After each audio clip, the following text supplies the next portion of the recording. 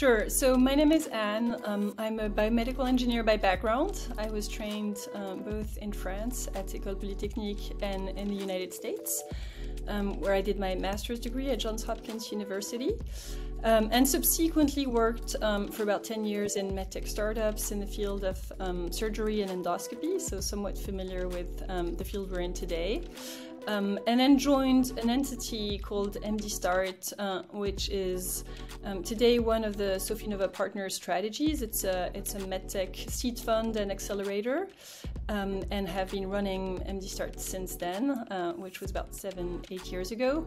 And Moon Surgical is one of our portfolio projects. It's part of our model that we are the founding CEOs of our portfolio companies, which I did for Moon.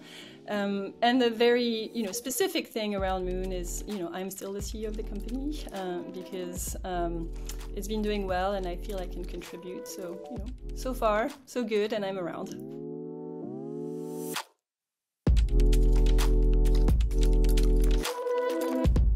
Moon Surgical was founded in 2019 by a laparoscopy surgeon called Professor Brice Gaillet. He's very famous in Europe as one of the really fathers of laparoscopy. He is in his 70s today, and he had been working for about 15 years with a lab in academia based in Paris around this concept of a co-manipulation platform for soft tissue surgery.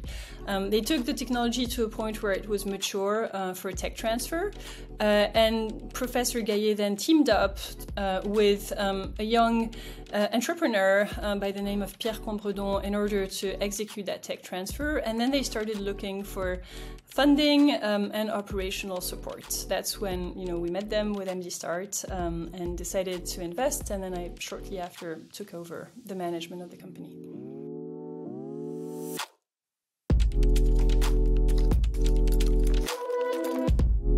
The Maestro platform is a collaborative robot designed for soft tissue surgery, which really keeps the surgeon at the center of the OR next to the operating table, and equips the surgeon or augments the surgeon with the ability to control 2 additional surgical instruments. So typically these instruments would be the scope and the retractor, at least in our initial use case. So functions that would be taken by a human assistant as of today. And so we're providing the surgeon with an ability to entirely control what's going on with all the instruments that are being used and confidently position them. We also have ways to automate their positioning to really facilitate the surgeon's life, provide perfectly stable vision, as surgeons typically like in robotics, provide full control, and really streamline the procedures while reducing the need in terms of workforce in the OR.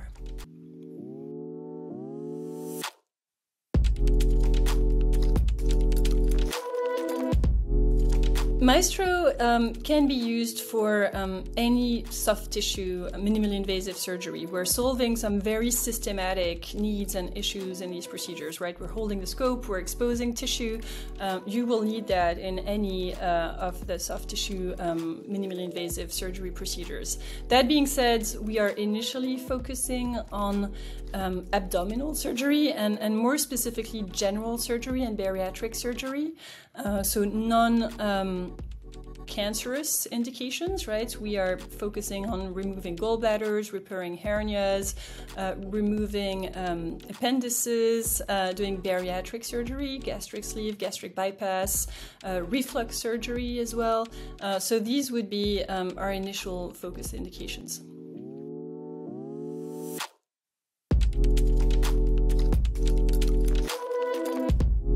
The way we see the surgical robotics landscape in soft tissue surgery is one where you have more sophisticated platforms than us, platforms that have a heavier footprint, that are more disruptive in terms of the surgical workflow. They also provide additional capabilities, such as the wristed capability, of course. That being said, we don't believe there's a future where these more sophisticated platforms can equip any operating room where laparoscopy is performed. And we don't believe that most laparoscopy procedures, require those capabilities. In all the indications and procedures that I cited, you don't need suturing, right? So you can perfectly function with something lighter than what exists today on the market. So our purpose has really been to deliver those basic robotics functionalities, the stable vision, the full control, to augment some of them, by automating the scope movement, for instance, and deliver them in a way and in a form factor that makes it accessible to the masses, if you will. And so we think our platform can really become an essential tool of any OR where laparoscopy is performed, because it's modular, it's adaptable, and it can be used by any surgeon in any room for any surgery, or let's say for the vast majority of laparoscopy surgeries.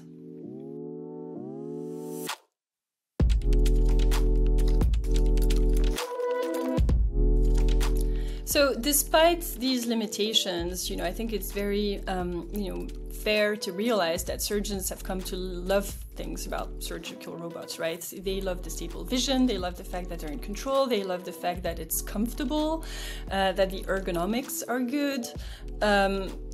But there are still pains, right? I mean, the fact that it slows down the OR, that it impacts the workflow, the communication, that they're extremely costly to implement, etc. So what we've tried to do is really to deliver those benefits in a way, a form factor, an embodiment that is a lot more adaptable, accessible, modular, that can be placed in any OR and used for any type of surgery. And so it's been our obsession in the design phase to maintain that simplicity and to make sure that the system seamlessly integrates into the OR and can be very easily learned by surgeons and their staff.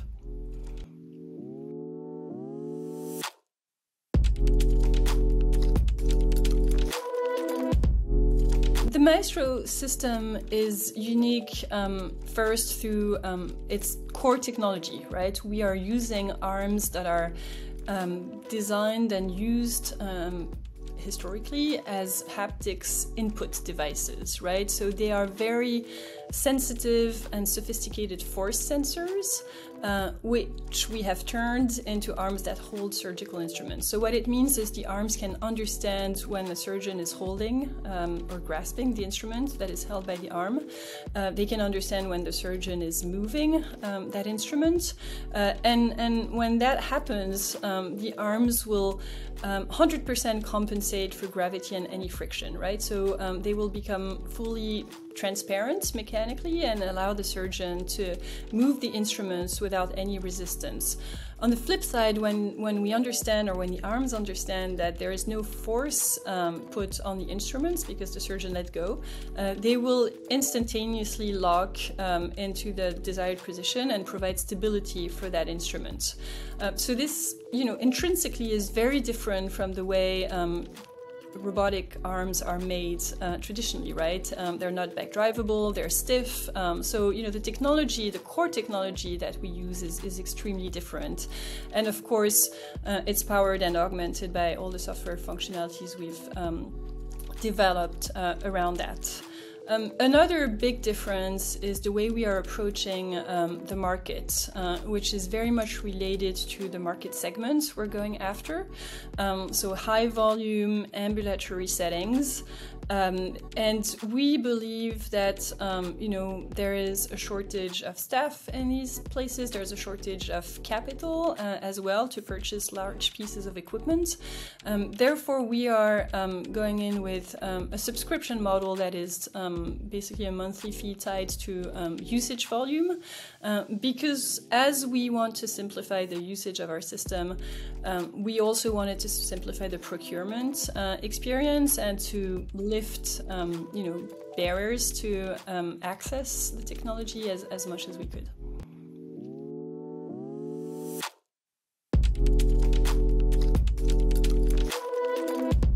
So we just raised a new round of funding, which came earlier than expected. We had strong interest from investors, and in the current environment, we decided it was safe to take the money when people are ready to give it to you. And the purpose of really bringing in more money is twofold. The first one is to develop our manufacturing capability. We want to be in a position to scale. And the second piece is executing our commercial launch, identifying the sites we will be working with for the limited market release over the next 18 months, and then preparing for a broader launch early 2025.